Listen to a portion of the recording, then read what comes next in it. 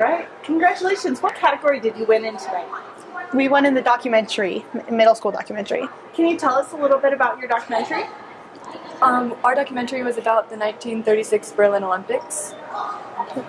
We talked about like the impacts that it has and the triumphs and the struggles that it brought up. What was your favorite part of this process?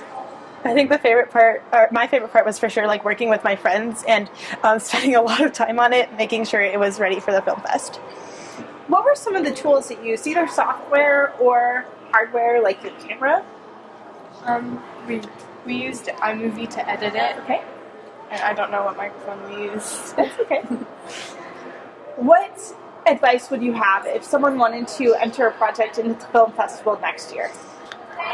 Do something that you love to do, like do a topic or a category that you know you like to do, and just have fun with it. It's always fun to do it. Okay. Thank you so much. Thank you. Good job.